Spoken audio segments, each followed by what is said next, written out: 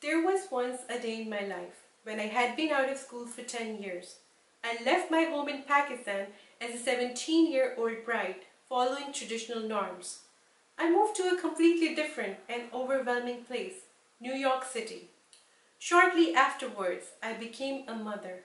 The following year, my mother died, and later, my father had a stroke. There was once a day when all these struggles burdened my soul.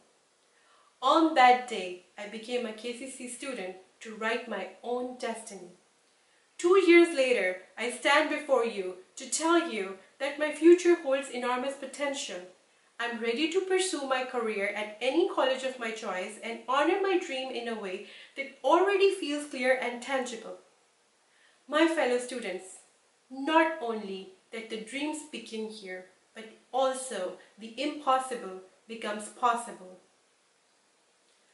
I applied for the Jack and Cook Foundation Transfer Scholarship, and I'm one of the 50 winners nationwide. This scholarship awards me $120,000 towards my education over the next 3 years. However, this isn't about me. This is about us. I asked myself, how can I give back to my community? And the answer is, I want to look inside people's brain. My father's stroke inspired me to become a neurosurgeon. The coronavirus crisis has taught us heroes don't always wear capes. Sometimes they wear medical uniforms. No one values education more than the one who is being deprived of it, and I have demonstrated it through my achievements. I write for the college newspaper, and my writings were published in distinctions. I am the president of the Biotech Club and a vice president for Phi Theta Kappa Honors Society. I conduct research with CRSP and with K-Core. I broke the record of having the highest number, 52 honor credits in the history of our college. I have also lived the harsh realities of life, including financial struggles, oppression, and identity challenges as an immigrant. I believe challenges are the storms we must face to rise to greater heights. I became fearless, strong, energetic, and tenacious. If I were an animal, I would be a lioness. But my fellow students, I don't consider myself special. I represent each and every student who has ever enrolled at Kingsborough.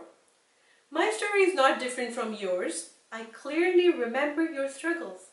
Some of you are parents, some have work obligations, some have financial issues, others have family problems. Every one of us is a lion or lioness of Kingsborough who not only overcame their personal challenges but also went to war against COVID-19. Remember how overwhelming the switch to online classes felt? We owe today's success to the thoughtful administrative decisions, to the training provided to faculty and students alike, to funds and laptops made available to those in need, and to us for continuing our education against the uncertainty, fear, and loneliness of recent months.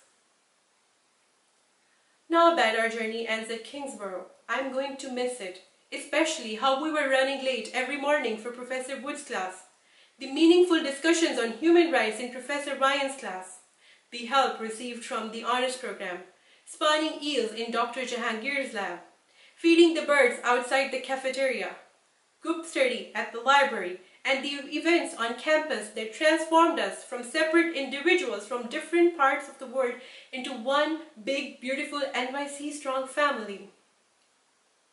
President Schrader told me, "You can get anything you set your mind to. This is just the beginning of even greater things to come."